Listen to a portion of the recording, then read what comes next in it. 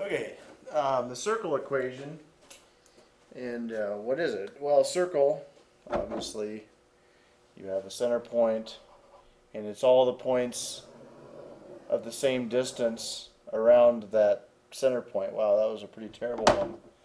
I guess I could have done one a little better like this. So there's my center point, and all the points around that are equal.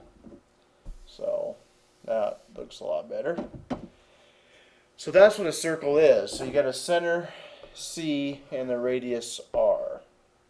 Okay.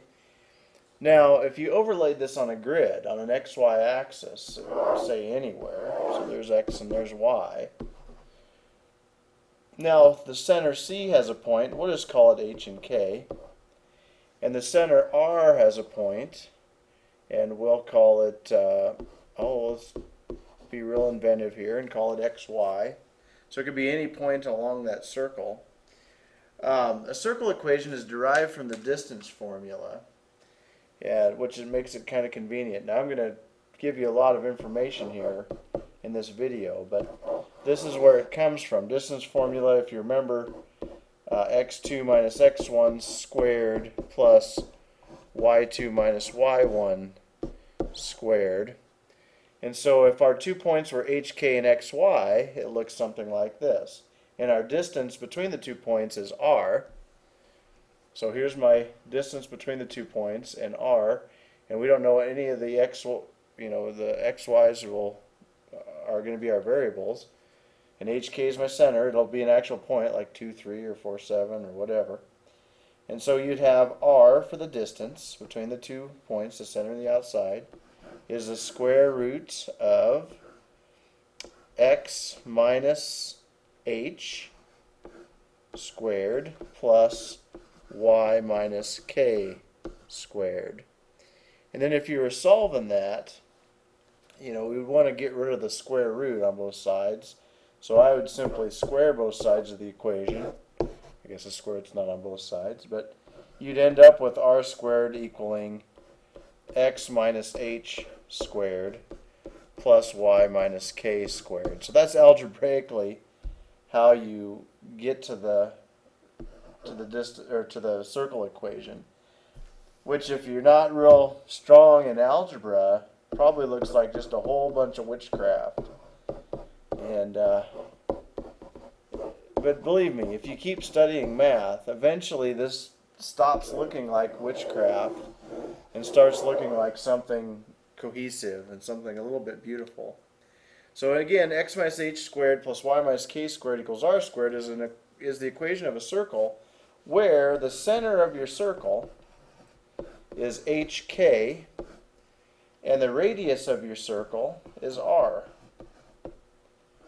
You just take the square root of that number and you will always get your radius. So let's look at a couple problems. So sorry this doesn't quite fit, but find the standard form of the equation of the circle that center is C, negative 4, 2, and whose point P is negative 1, negative 2. So, back to our equation, x minus h squared plus y minus k squared equals r squared. Hopefully I have those all right previously. So what we could do right away is plug in the h and k. So here's h and here's k. And so what happens is h minus a negative 4 squared plus y minus a negative 2 squared. And we don't have the radius squared yet. And so that's the next step we'll need to find. Well, minus minus is plus, minus minus is plus. So far we've got x plus 4 squared plus y plus 2 squared equals r squared. Now to find the radius, you just need to simply find the distance between the 2 points. Hopefully you've watched some previous videos and you know how to do that. So the distance equals, or in our case the radius equals, the square root of negative 1 minus a negative 4 squared plus a negative 2 minus a negative, I did 4 negative 2 squared. Yep, minus negative 2 squared. So, you go plus plus, well, this becomes 0. And so you have d equals the square root. Well, this is also plus plus. That's 3. 3 squared is 9. Plus negative 2 plus 2 is 0. So you really got the square root of 9 for the distance. So your radius is 3, because that's the square root of 9. So now you can go back to your equation. I'll erase the r squared, and you could put in a 9 there. And hopefully I have that correct. Now, one way to check that is with Geogebra. I always like to check my stuff in Geogebra to see if it's right. And sorry if my voice changes a little bit. I'll just talk a little louder, which will be annoying to you, but sorry. And you can just plug it in. So x, parenthesis x plus 4 squared plus y plus 2 squared equals r squared is, I said 9, and plot that, and there it is. So we can get that right there. Now, so your center is negative 4, negative 2, and your radius should be 9. So that point, we already know the center is right, but the point negative 1, negative 2 should be on that circle. So we'll type in negative 1, comma negative 2. Hit enter, and sure enough, there it is. So that's one way to check it. We know we got it right. And, okay, so then that brings us to the final type of problem. And again, it doesn't quite fit, so sorry about that. It says find the center and radius of a circle given by this equation. So this should be radius, so that it fits inside the screen. So of a circle given by that equation. So here's our equation, and here's where it gets kind of tricky. Again, you could plug this into Geogebra, but I'm going to require you to solve this by completing the square. I mean, Geogebra will pretty much give you the answer. However, if you remember completing the square, we're going to get our x's together, so x squared minus 6x, and we're going to get our y's together, y squared plus 4y. And then I'm going to move this 3 over to the right. So I'm going to add 3 to both sides and set it equal to 3. So when you complete the square, the circle's kind of an easy one to learn to complete the square on, because there's not a constant term out front in most of these problems. There'll be a few that there might be, and I'll show you an example of that on another video. But x squared minus 6x, you take your middle term, divide it by 2, and square it. So off to the side, or in my head, I'll say 6 divided by 2 is 3, and 3 squared is 9. And so when I complete the square on this, I'm going to add 9 to this side of the equation. Whatever you do to the left side of the equation, you also do to the right side of the equation, so I'll also add 9. Then you take the 4, here's the next middle term. That's the difference here, is there's 2 of these middle terms that you have to complete the square on. So 4 divided by 2, again, I'm kind of doing this in my head, but I'm showing you my work. 4 divided by 2 is 2, 2 squared is 4. So I'm going to add that to both sides of the equation again. Whatever you add to the left, you have to add to the right. Sorry, I'm kind of working my way down on the side, but I'm scrunched in here. Now the reason you complete the square is so that it makes each part factorable. Now this part is factorable. Minus plus is minus minus, and so you'd have x minus and x minus. Well, 9 breaks into 3 and 3.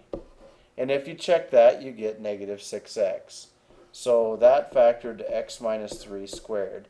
This step I usually skip, but being maybe this is the first time you've ever seen it. Now this factors similarly. Plus plus is plus plus, so y and plus plus. And 4 here breaks into 2 and 2.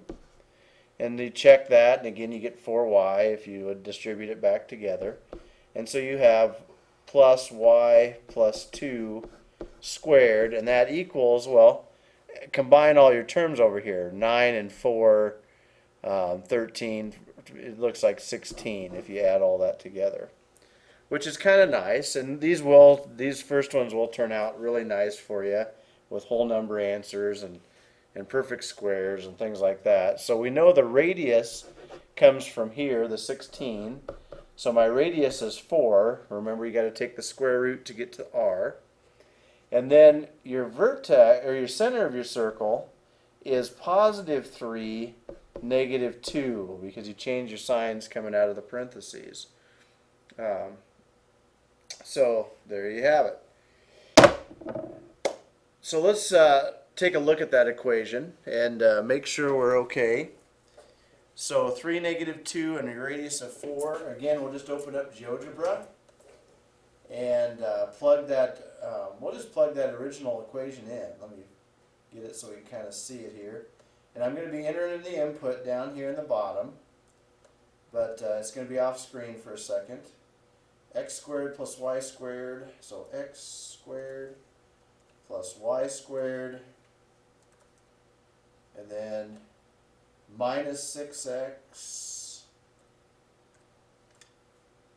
plus 4y, whoops, hit the wrong button. There we go. Minus 6x plus 4y minus 3. Plus 4y minus 3 equals 0. Enter. And this equation to the right. Let me kind of get this first one out of here so that we're... And right there it gives you the factored form. It gives you it does it for you. So x minus 3 squared plus y plus 2 squared equals 16. So GeoGebra is a pretty powerful tool. Kind of nice. But there's your equation. Your center is going to be 3. If you wanted to enter your center, which is 3, negative 2, there it is. And maybe you want the distance to check it. So I'll put a point out there. Let me kind of show you what I'm doing. I put a point out there, and now I'm going to go and measure the distance between the two, and from C to B. I'll click on the 2 points, and the distance is 4. Oops. Let me pull that back. Sorry, didn't mean to do that. And so there it says BC is 4, and also off to the side, BC equals 4. So we know we're right. And I hope this helps. Good luck, and see you next time.